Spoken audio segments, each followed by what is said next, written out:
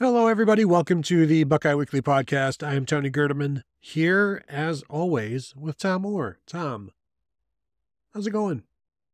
Well, Tony, it's Monday, and that can only mean one thing on the Buckeye Weekly Podcast. Yes, even in May. Tony, it's a Michigan Monday, and given the state of things around the Michigan program, and we'll get into all of the whys and all of the nuance around the state of things in the Michigan program, but given the state of the Michigan program, I'm sure this is going to be an episode that is going to be extremely well received by Michigan fans. It's going to be the nuance will all be appreciated by Ohio State fans. I think, Tony, as always, we've set ourselves up to have a very, very well-received, very appreciated podcast. Everyone should just hit the thumbs up button now, because I'm sure that's how you're going to feel later on. Yeah, this is wrapping up our listener questions from last week. This was, we decided to set this one aside because we didn't want the ire and the anger to be washed away by further conversations. So this one is from a poster over on the Buckeye Huddle message board, Out Hiking. The question is that we will be discussing what are your takes on Sherrone Moore so far this offseason? Based on what he has done so far, do you think he is capable of keeping Michigan playing at a high level if they avoid crippling sanctions? And so there's a number of different things we can talk about today, and I'm sure we will. But let's discuss the first question and what we think about what Sherrone Moore has done so far this offseason, because it's been a pretty busy offseason, which you would expect. A new head coach, you got to put together a staff. You got to, as any coach, you got to try to keep your players from leaving. You've got to try to replenish. You've got to try to recruit. So overall, kind of a busy January, February, March, and April. Yeah, definitely a very, very busy time for Michigan since the end of the 2023 season. And I think when you're looking at Sherrone Moore, there's a bunch of different factors that you've got to look at here, because the answer to, how is he doing is his grade is incomplete. We'll have to see how it goes from here. But he was brought in, obviously, as a continuity hire. The whole point was, hey, we're going to keep the band together. We're going to keep our staff together. We're going to just run it back next year. And it worked great in 2023. And sure, Jim Harbaugh left, and he's going to take a guy or two, but we're going to run it back. And then there hasn't been as much continuity as you maybe expected. And with the lack of continuity and with losing a bunch of guys to the NFL, and we'll get to why some of those guys probably jumped to the NFL probably later when we talk about the crippling sanctions portion of this conversation, it just feels like there hasn't, you would sort of expect, okay,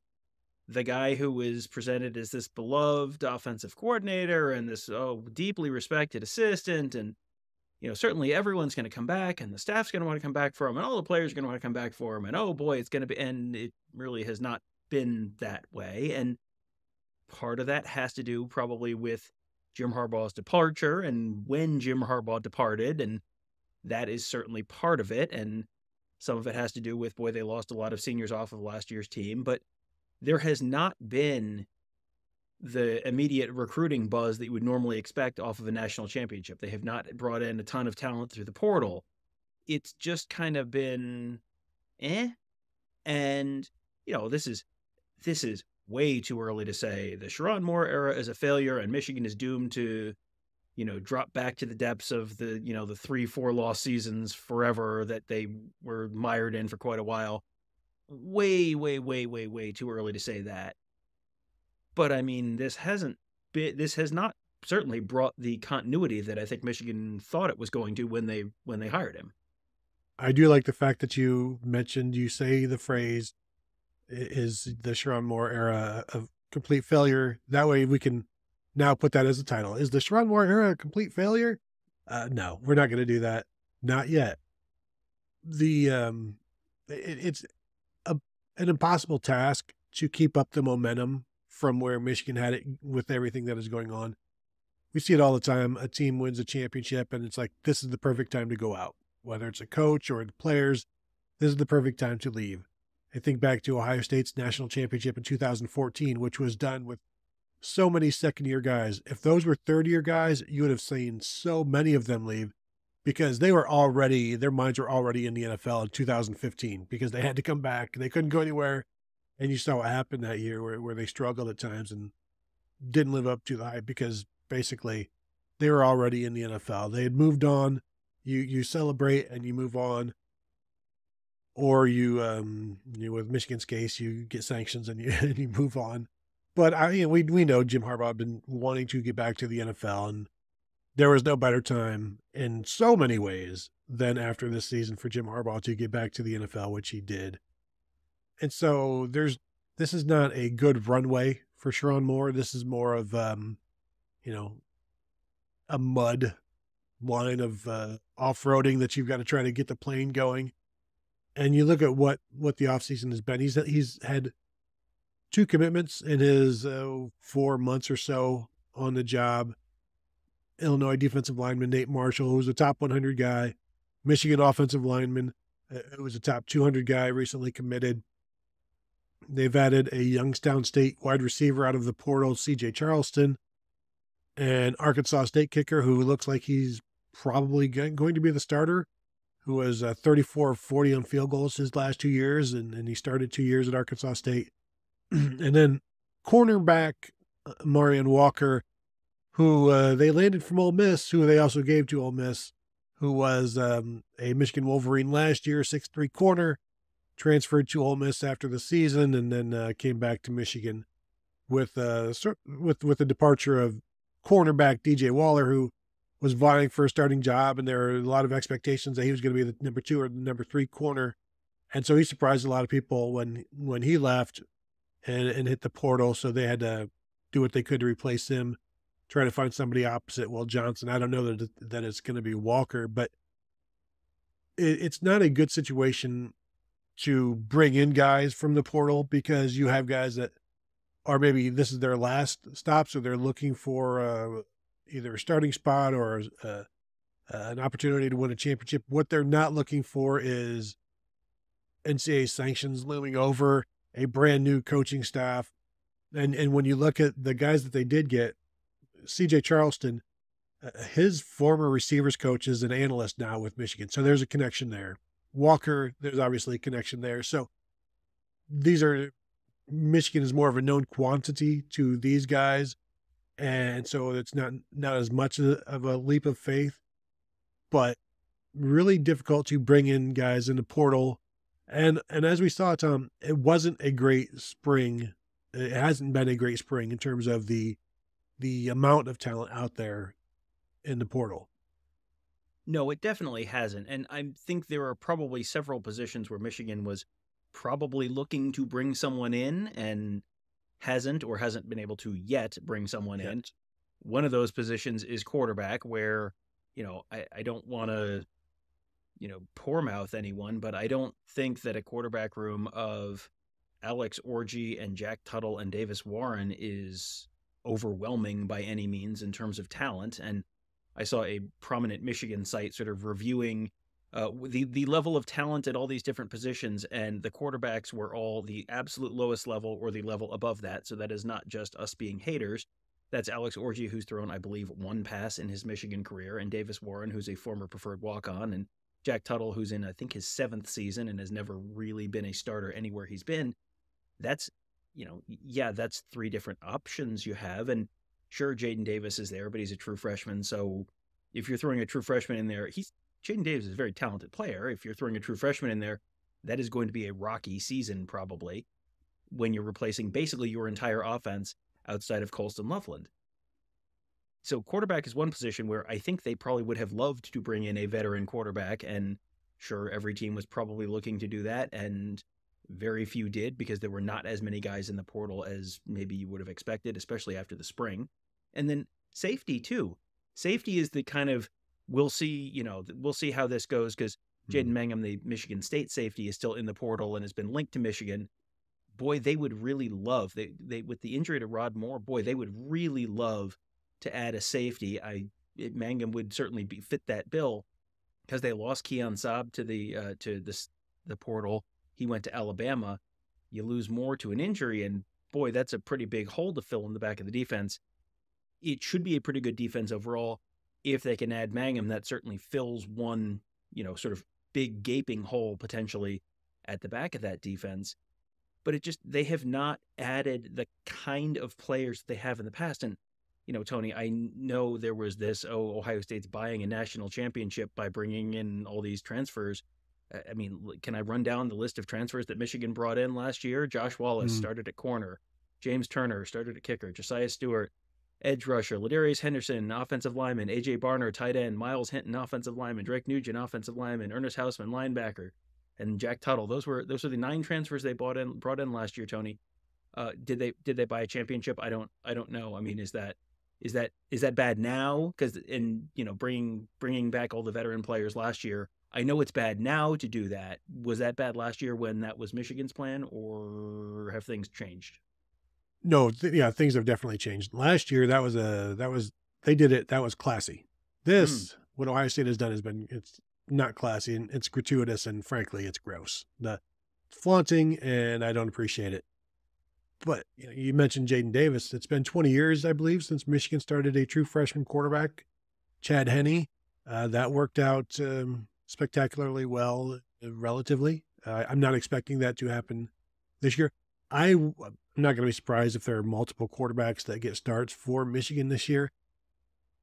However, I am on the side of I think Alex Orji is going to be okay, and he can do enough for them to do enough, basically. So I think they'll be okay, and we're going to talk about him and the Michigan offense many more times over the next 6-7 months. So I do expect him to be okay. The question, obviously, is throwing the ball, the accuracy, and you just don't know. And he could be very good, or he could just be good enough, or he could be not quite good enough, but he makes it up with his legs. Like JT Barrett could only get them so far. So just to be clear, the concern is that the quarterback might not be good enough throwing the ball. That's your only concern. If that's your only concern, then I rescind my earlier criticism and thought that they might want to have found someone in the portal. Never mind.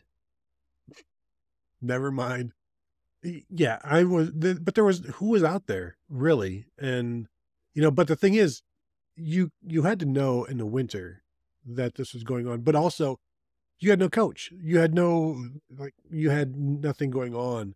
And I don't know that they really had the NIL wherewithal at that point, when there's just all kinds of chaos and everybody's waiting for Jim Harbaugh to do what he's doing, and you get the NCAA. So just not a really good time for them to be shopping for a quarterback. So you'll go in and with Alex Orji and everybody else, Jaden Denegal, whomever else, and see how that goes. I think he's going to be okay, but I reserve the right to be wrong about that. The other question, Tom, that is part that we want to discuss. So is based on what Sherrone Moore has done so far, do you think he is capable of keeping Michigan playing at a high level if they avoid crippling sanctions? And we'll assume that they do avoid crippling sanctions.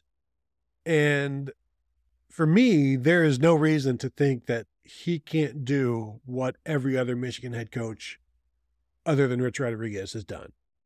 And whether it's, because you look back and it's 9 wins, it's 10 wins, and every now and again you'll have, like, Lloyd Carr had a stretch, Gary Moeller had a stretch where you've got 3 really good years. Jim Harbaugh had a stretch with 3 really good years. But also, I kind of think Rich Rod and Jim Harbaugh these last 3 years are maybe the outliers. So if you just wipe them out, there's no reason for me to think that he won't be what those guys were. Everybody talks about him glowingly in the coaching profession, and he was this high riser, and everybody likes him. So there's no reason for me to think that he won't be productive at Michigan. But we need to have a conversation about why Michigan was where they have been of late. But your thoughts on that portion of Sherrone Moore keeping Michigan where they are?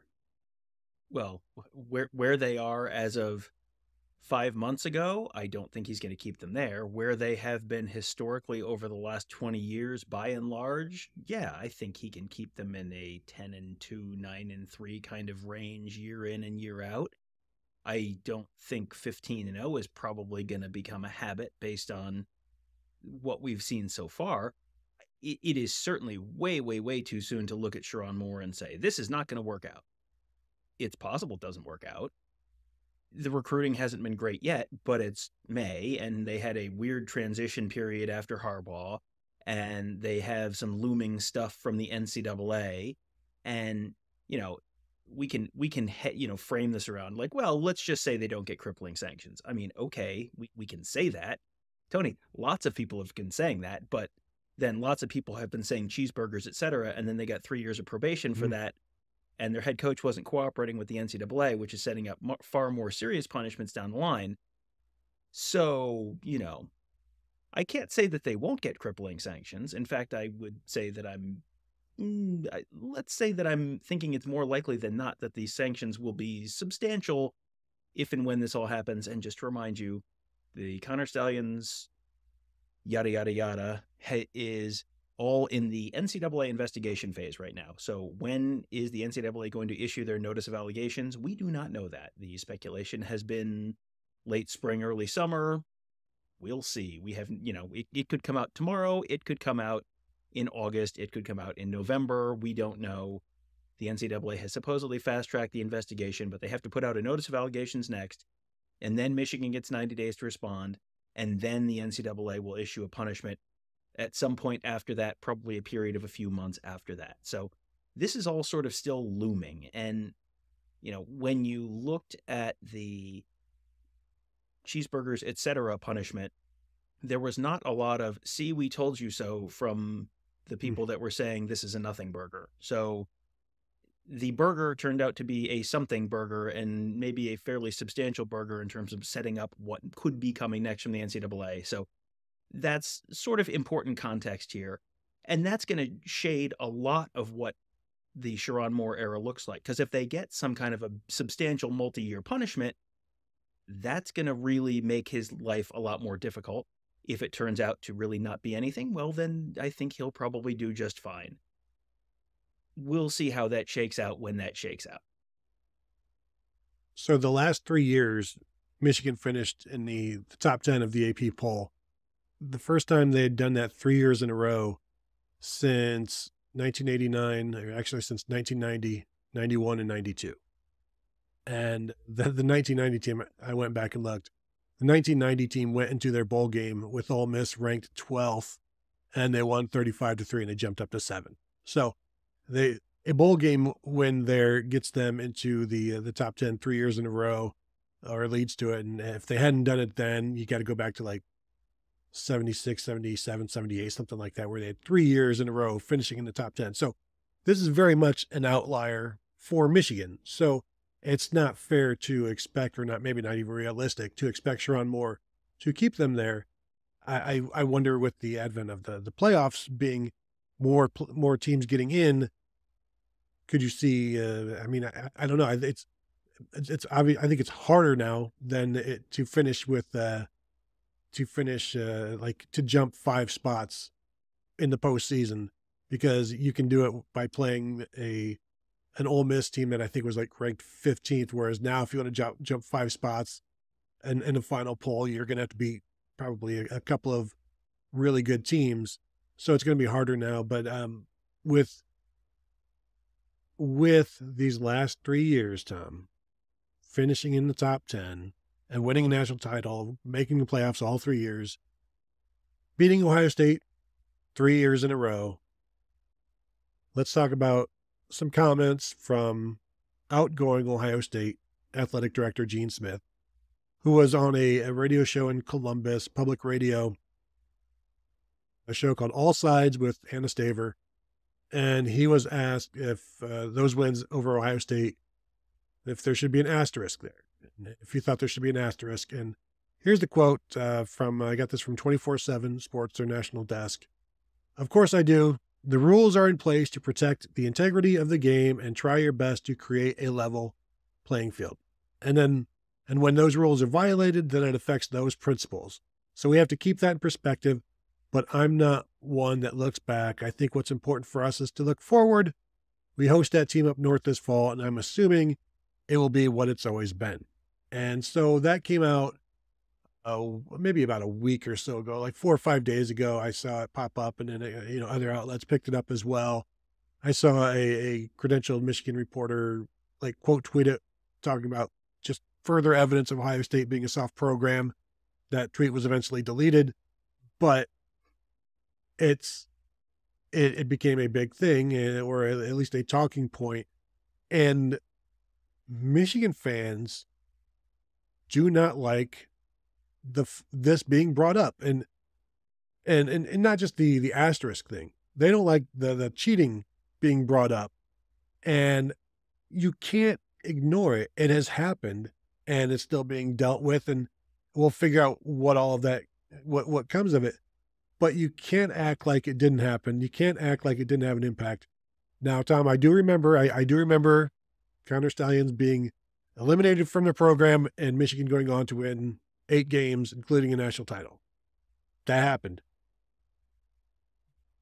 But a whole bunch of other things happened as well. 2.5 seasons, cheating over 3 years. The Big Ten had to warn opponents, hey, just so you know, this is going on. Like, that is unprecedented. And so you can't just ignore it. You can't just laugh it off. I see that a lot with Michigan fans and some members of the media just laughing it off. Cheating. But it's a thing that happened. And to ignore it is silly. And it's maybe just a testament to the world we live in now. Last thing I'll say here, Tom, is when, as I can hear Michigan fans right now saying, cope harder. That phrase, that response, cope harder, is a giant coping mechanism. Just an FYI. Yeah, I don't know if that has kind of replaced rent-free in your head as kind of the brainless, immediate reflexive response to anything. I don't know. I think that's a function of, well, you can't say it didn't happen because, a bunch of other Big Ten teams quite literally have the receipts on, hey, this was all happening and there's video and, so you can't say that. And you can't really say, well, this was nothing. This provided no, well, sorry, let me rephrase that. You could say that, but it would be pretty obvious that you were a moron if you said that this had no competitive advantage because, as you said, the Big Ten took it as this is a unprecedented thing. They take an unprecedented step to warn these teams in the middle of the season that this is going on. They take the unprecedented step of punishing a coach before any of this stuff, before the investigation has been finalized based on what they found already. The Big Ten is taking this very seriously. The NCAA, by fast-tracking the investigation, is showing that they're taking it pretty seriously. Jim Harbaugh was uncooperative with the other investigation. I'm sure, Tony, he's racing back from Los Angeles to be extremely cooperative with this investigation. The NCAA has rules about if your head coach is not cooperative, that these things get treated that will make your punishment more severe. You've already seen that with the, small nothing burger, small potatoes, cheeseburgers, etc. thing. What do you think is going to happen here? So, that's one piece of this. As far as the Gene Smith thing, whatever. He got asked the question, like, what's he going to say? Like, no, I don't think anything of the last 3 years was tainted in any way by this scandal, which the Big Ten and the NCAA all seem to be taking as extremely serious. Like, what do you think he's going to say? He didn't volunteer that information. He got asked the question. That's what he's going to say. That to me is, Tony, when you delete a tweet, it's always a sign that you've done a really good tweet. That's, a good, well thought out tweet. I get it. Like, you're trying to throw red meat to the fan base, and the fan base is probably looking for anything to grasp onto at this point. I get it, but that's probably not going to be, that's not one that's going to age well, put it that way. But, Tony, I think there's been a lot over the last, 8 months or so that's probably not going to age well when all is said and done. I did have some alumni and Buckeye fans reach out to me saying, why couldn't Gene Smith say this last year? To which, it would have created a bunch more chaos, and, Ryan Day has to then deal with that and answer those questions as well. But if you feel so strongly about it, why didn't you say this last year? Why do you wait until I know why you wait until you're out of office, essentially, but this industry protects itself so well while you're inside it. Like, coaches will talk about, I can't believe all these players are being bought. And it's like, well, name names. Well, I don't want to call anybody out specifically, just overall, just so you understand what we're dealing with. But, you won't name names while you're basically going to meetings with everybody. Well, yeah, everyone's tampering with all of our players. Oh, like who? Oh, well, I couldn't possibly say. And this is not exactly a new thing in college sports. If Gene Smith had said that last fall, it would have it wouldn't have changed anything. It would not have materially impacted anything other than, making Gene Smith the story, which, college athletics administrators and coaches are generally not trying to make themselves the story, because then you have to deal with the fallout of whatever you said. And then your coaches have to deal with it. Coaches don't want to deal with that stuff. Like, coaches want to coach. Coaches want to do as little media stuff as they have to. And they want to be able to do it in as vague a way as possible. You think Ryan Day wanted to get up and have to either say, I disagree with my boss, or, yeah, here's my thing that, here's my opinion that these two things, these two previous losses, they shouldn't count. Like, what would the response to that have been? Like, that's just asking Gene Smith to say anything about that last fall is just, I don't understand how the media cycle works, basically, and how the media business works.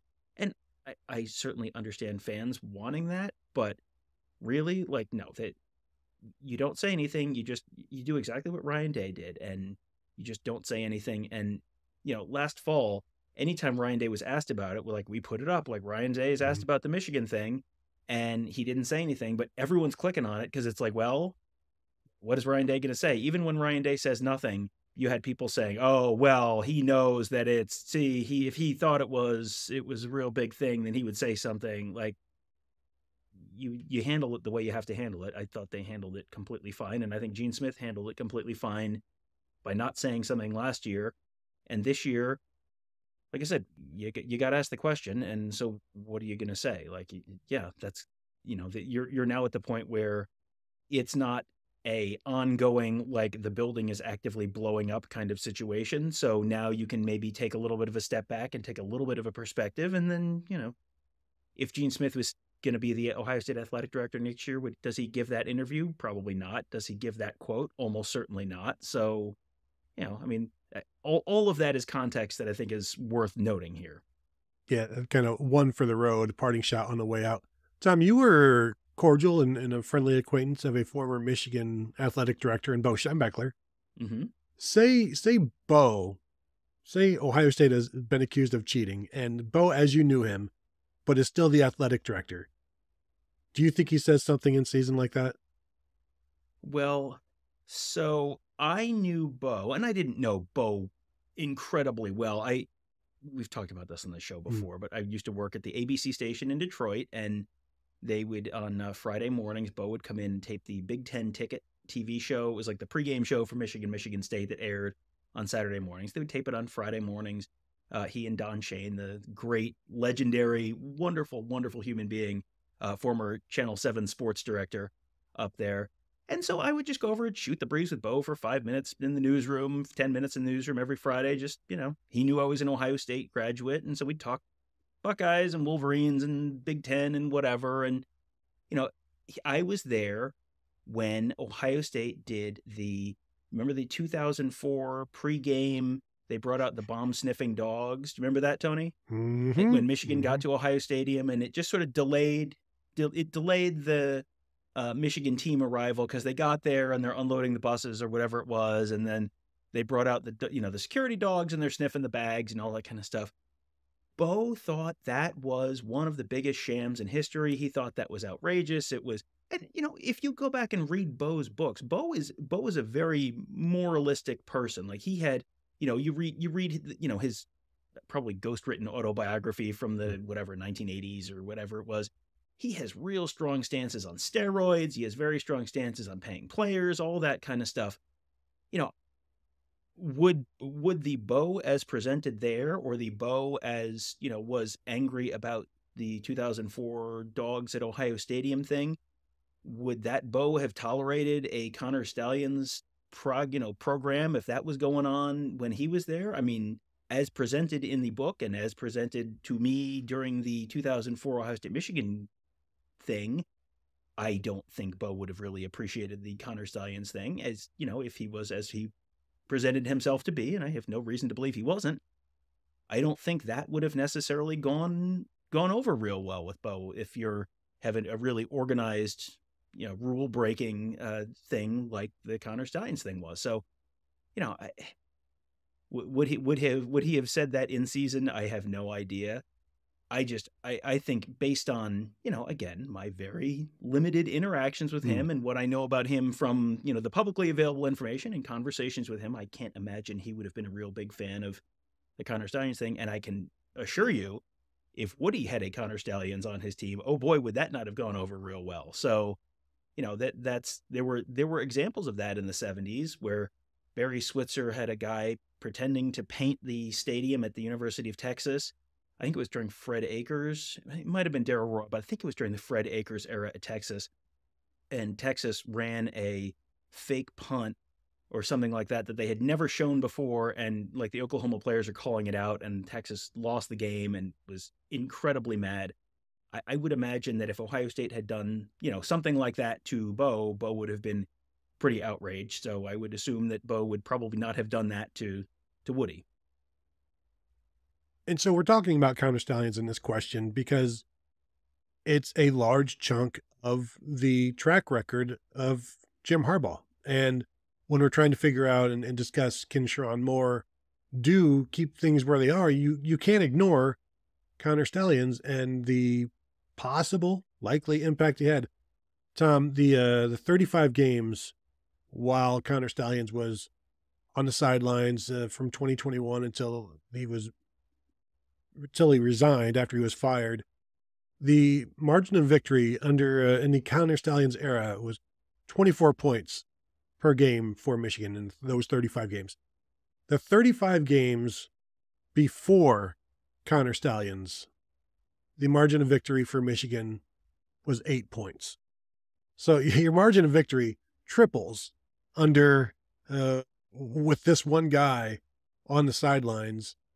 And then, of course, he moves on. And the margin of victory when he was gone, these last 8 games for Michigan, it was 19 points. But, featured Michigan's only 3 games decided by a score last year, and a 4th decided by 9 points. That was the Penn State game.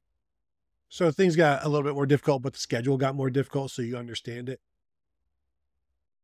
Michigan, they won it all. And that happened. I can't say they won't. You can't take that away from them. We'll see.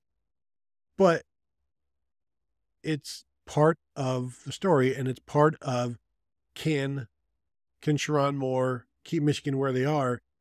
And the thing is, like, how did Jim Harbaugh get them there? And this is a connected thing. Connor Stalions and Jim Harbaugh is a connected thing. And if you don't think it is, you're lying to yourself. Now, could Michigan have won it all without Connor Stalions last year? Yeah, I think they would have. They very well could have, and probably would have. But there's 2 years before that as well. And so there's a track record. There is a history there, and it happened, and there's proof, and there's this and there's that. And we'll find, maybe one day we'll figure out what happened with the Central Michigan sideline. Or maybe not. But I also, Tom, don't think that the Michigan fans can just point at they beat Ohio State last year without Connor Stalions. And it's like, yes, Michigan's Jim Harbaugh's best team ever beat Ryan Day's perhaps worst team ever at home by 6 points, in the final minutes of the game. I don't think that actually makes the point you're trying to make. Well, I think the question there is, if the offensive lineman doesn't step on Kyle McCord's foot, and then Kyle McCord completes the pass to Marvin Harrison, and Marvin Harrison catches it and runs into the end zone, does that mean that everything about Connor Stalions was immediately proven 100% correct? Because I understand that, this agrees with what I feel, so therefore it's definitely it is the only truth. It is the only possible truth that exists in the universe. I don't think I can definitively say this is exactly how much the Connor Stalions thing helped Michigan over that 3-year span. Now, the data certainly suggests, well, there's a strong correlation between the Connor Stalions thing and Michigan being substantially better, historically anomalously better than they have been at virtually any point during their program history, at least over the last 30, 40 years. So there's a strong correlation there. Can I say that it was the only thing? No, it was certainly not the only thing. Can I say that it played a significant role? I can't say that with 100% certainty. I think it played a significant role a fairly significant role. Was that, 10% of what happened? Was that 30% of what happened? I don't know. But you can't say, no, that's just a coincidence. They had their 3 best teams, and that happened to be when he was there, but it had nothing to do with it. If it had nothing to do with it, you wouldn't have had him standing next to your coordinators ever on the sideline at every game. And, if there was no value there, there would be, they would have acted very differently. Like this is one of these watch what they do, not what they say kind of situations. They showed you exactly how important they thought it was. So, how much of an asterisk does that put? And, does the asterisk not apply to the second half of 2023? I mean, let's see what the NCAA ends up deciding when this is all said and done, because the NCAA absolutely could vacate the wins from all 3 seasons. They could vacate the wins from just the games before Connor Stalions was there and not vacate the national championship. I'm sure the NCAA would love to not vacate, the national championship game. That's really not a great look for an organization, and I'm sure they would get all sorts of pushback on that. But we'll see what they do. I suspect, Tony, that it's going to be substantial whenever it does come down. This is one of these things where you can't possibly know with 100% certainty this is exactly how important this was, and this is exactly what would have happened in the counterfactual where Connor Stalions is never born, and the world goes on, and was that enough to get Michigan just barely over the hump last year, or to make them an attractive transfer destination for players who maybe would not have transferred there otherwise? The fact that they had beaten Ohio State the previous 2 years and gotten to the college football playoff, maybe. I don't know. It's a possibility. This is just, this is one of these things where people are going to argue about it forever.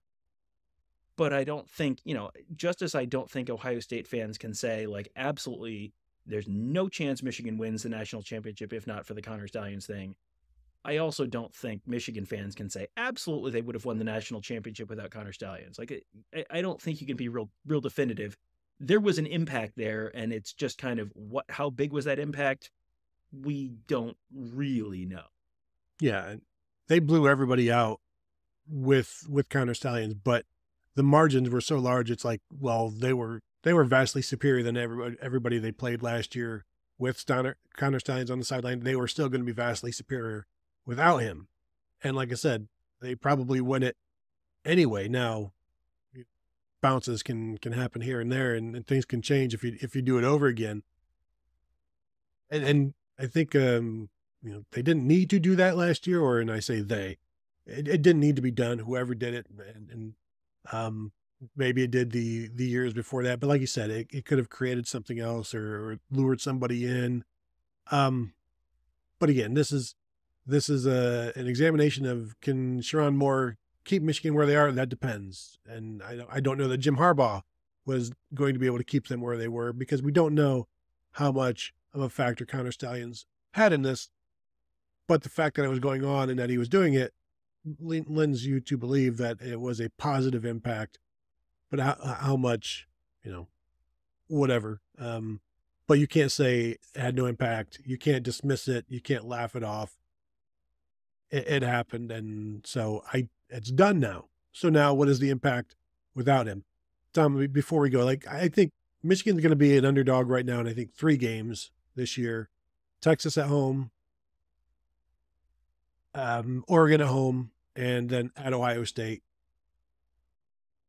If Michigan is where they need to be in terms of Sherrone Moore has them where they are not a national title contender, but a legitimate power. Like, they need to win all 9 games that are not toss-ups. Like, you need to prove that you don't trip up at Illinois coming off of a bye week or at Washington. You need to win all of the games that you're supposed to. And then we'll see what happens with the games that you're not supposed to win. First do no harm, Tom. Yeah, I think this is a year. I don't know what their over/under is for the season. Is it 9.5, 8.5? 8.5 or 9.5? Yeah, it's one of those. And I feel like that 9 wins is kind of where, if you're 9-3, you're probably at least in the college football playoff conversation, and that's probably a pretty decent year for Michigan this year, depending on what is the Oregon score, what is the Ohio State score, what is the Texas score? Do you lose by a field goal? Do you lose by 17? Those are 2 different kind of conversations. If you lose those 3 games by 3, you're probably in the college football playoff. If you lose by 3 touchdowns, well, then you're probably not. And if they go 8-4 this year, that's a rough first year.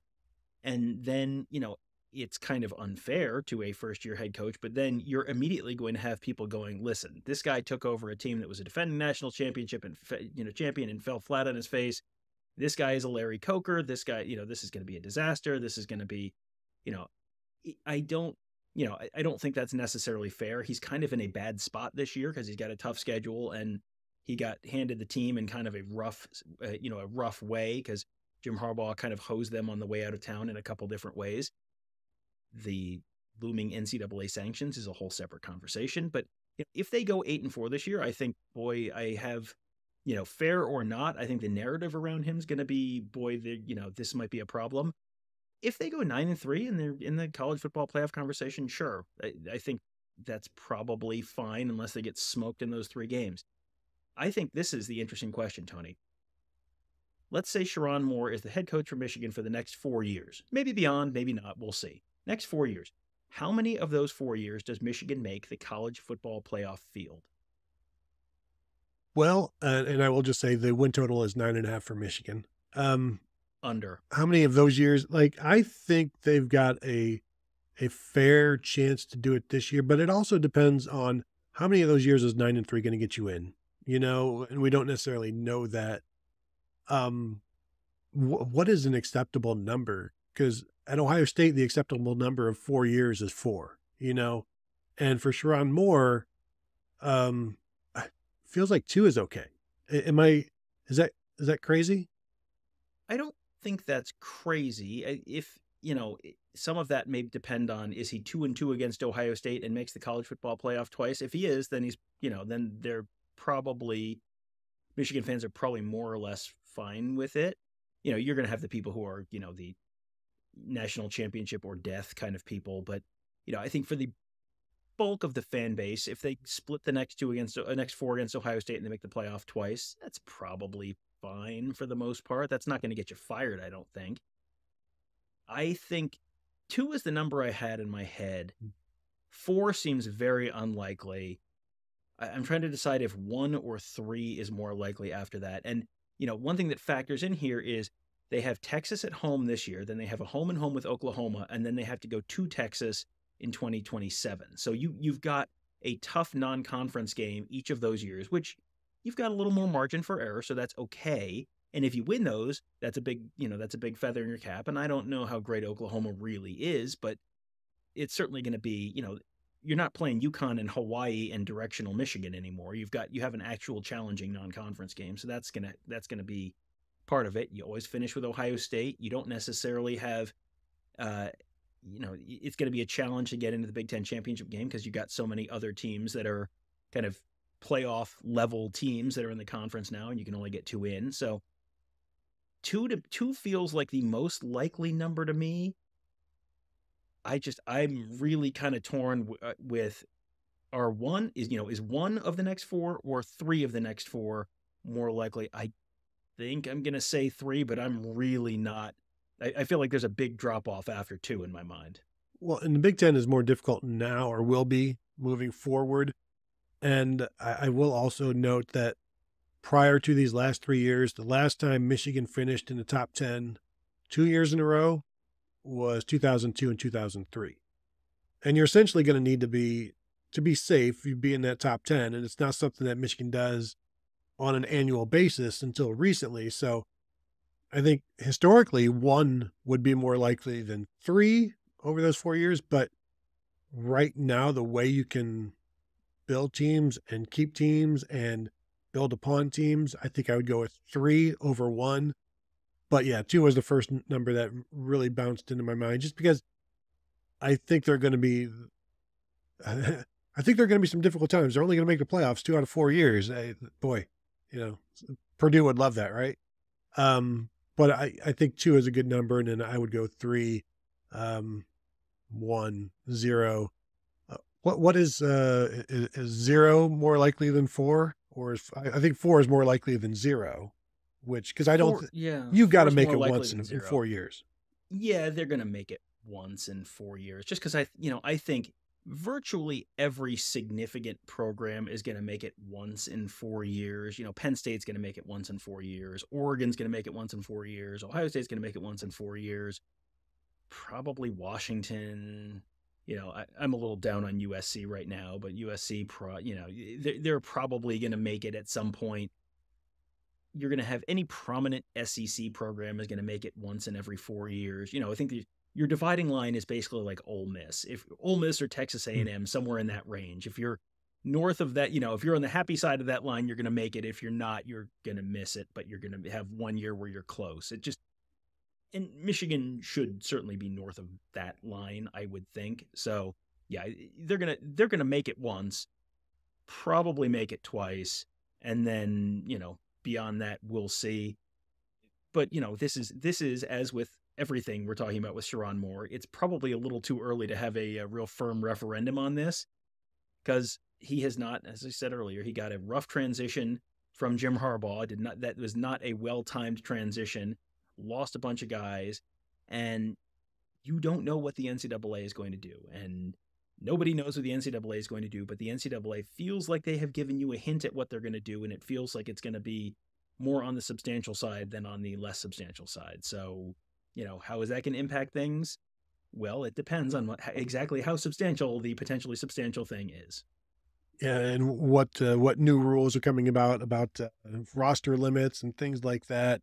Because if there are scholarship sanctions, then you just ask your NIL collectives for more, and get some walk-ons in there if you can. It's not something that has really been implemented very well and very strongly over throughout the nation, but it's a theory that is out there that you can go to 100 scholarship players. You just pay 15 guys, and we still haven't seen it happen yet. But if you're down, like say 3 or 4 or 5 a year because of sanctions, that feels like maybe something you can get together with some car dealerships and you can sponsor our walk-ons that are 4 stars, and so we'll see. But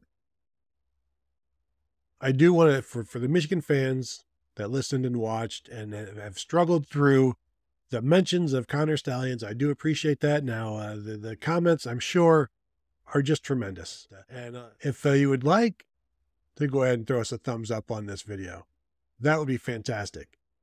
And of course, you can find us at BuckeyeHuddle.com. That's Ohio State fans. That are Michigan fans. If you want to join, now is a fantastic time to do it. We are still running our spring sale on an annual subscription at a reduced rate for now. So if you want to grab that, please do so. So thank you all for tuning in. Ohio State fans, Michigan fans, all of you, and we will talk to you guys later.